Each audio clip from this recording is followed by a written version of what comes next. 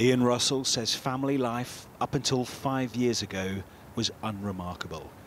Then the tragic death of his daughter led him to become a campaigner for internet safety.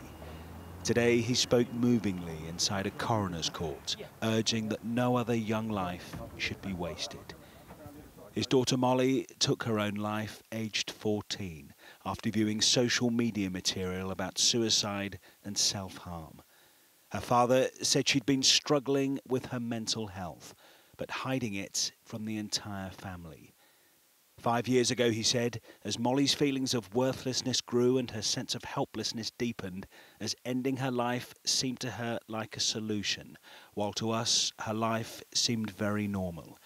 It is sadly all too easy to look back and think of the torment Molly must have endured, the pain she must have experienced, and the isolation she must have felt so deeply.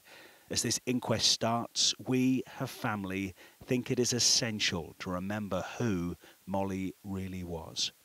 The court then heard distressing details in a statement read out on behalf of Molly's mother, Janet. She said on the day her daughter died, she'd been doing household jobs.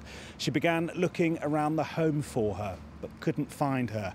As she went into her bedroom, she said something seemed different. I screamed and ran out of the room, she said.